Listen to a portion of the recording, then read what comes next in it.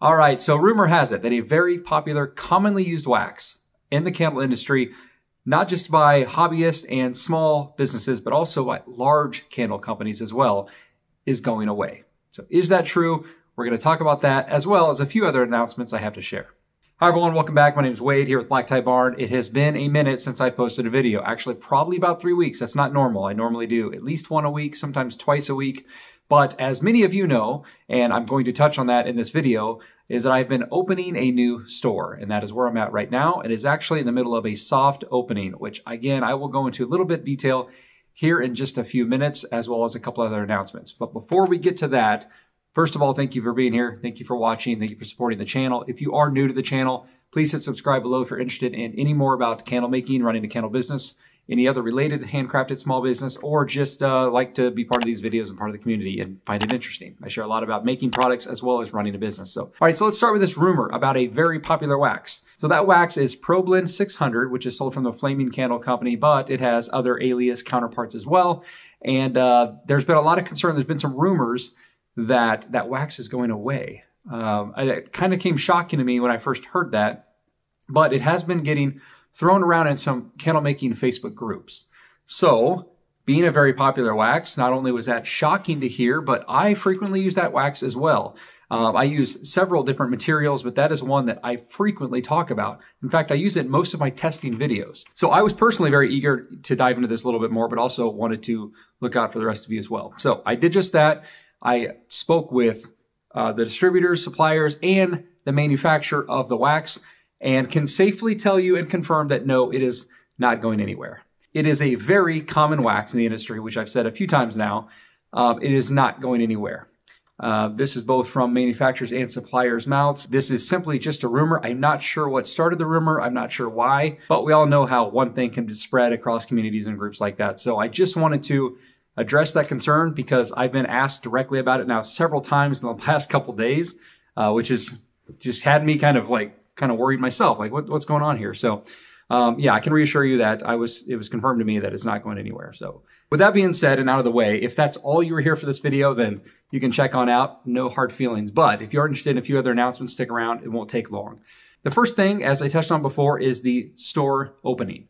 I'm in the middle of a soft open, which in other words was to test out the checkout process, test out the workflow of how things were moving in the store, traffic, give a chance to train some new staff. I've got 3 new staff that are going to be working here in this building, and just wanted to iron out any little kinks that come up like you would when you open a new store. So I'm going to show you a little bit of the footage here, kind of showing you around. It is fairly open right now, and there's not a whole lot in here. I mean, there is plenty of product, but it is kind of spread out quite a bit. So there's going to be a lot more product coming, not just candles, but other products as well. There'll be more shelving.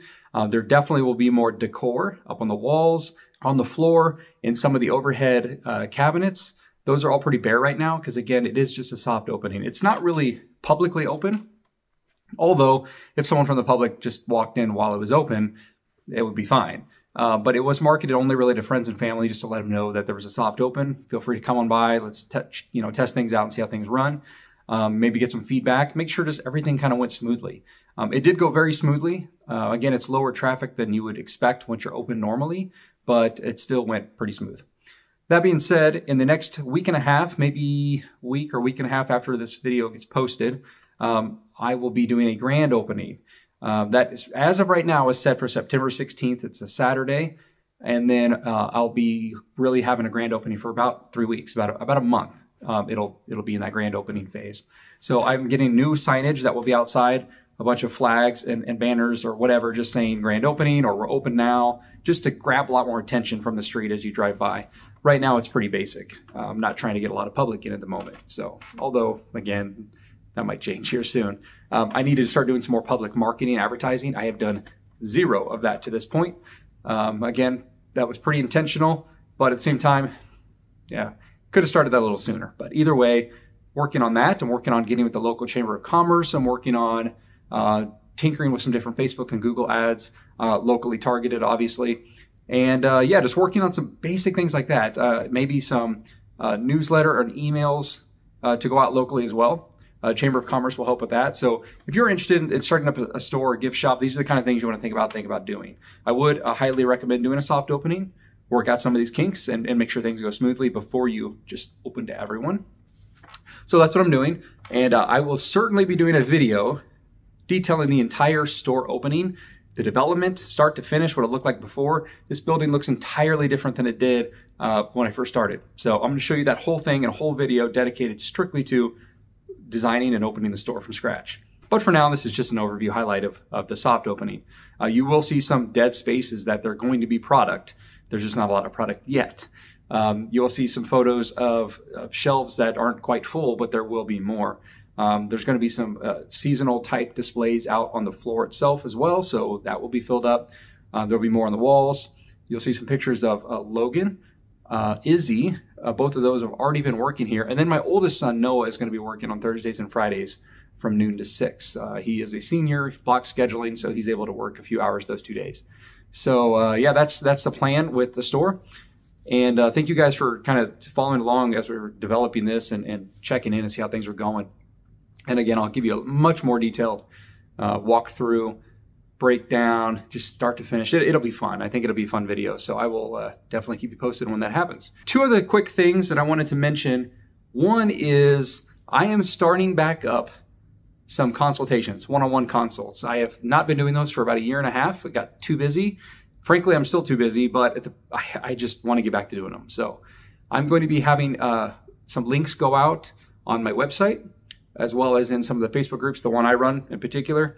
Also in the video, below this video and other videos, you will see a link to my one-on-one consults. I'll probably do a 30-minute option and an hour option.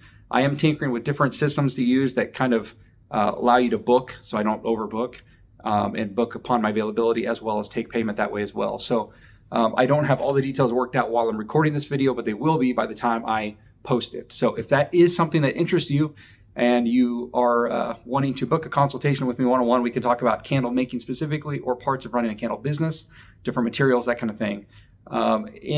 During the booking process, I will ask you to detail at least some of the things you want to talk about so that I know it's a good fit. So it's something I actually can be helpful with, because I don't want to take on a consult on very specific things that maybe I don't have any experience on or in, because I want to be respectful of your time and your money, obviously. So that is coming. So be on the lookout for that. And I'll probably only have a few openings a week because I am very, very busy, but I wanted to at least start doing some. So many of you have been asking me about that, to let you know when it was coming. That's what I'm doing now. So it is coming soon, and hopefully you guys enjoy that opportunity. It is totally optional, obviously, but it's there if you want to use it. And then last but not least, as you know, I sell Premier 700 wicks. I've been selling them since January, basically. They've done very, very well. Most of you guys that use them love those wicks. They are a great wick. I've been using them for 12 years. Like all wicks, they work better with some waxes than others. They've got plenty of sizes. You guys know all about the Premier wick. So if you're interested in trying those, they are on the website. But the reason I'm bringing them up is I am tinkering with the idea of starting to sell some other wicks. I started with Premier 700 wicks because I use so many of them, and I was already buying thousands and tens of thousands. So that's what got me kind of kick-started, but I've been getting a lot of requests to start carrying some other wicks as well. So if that is something you would like me to do, I can start doing that pretty soon.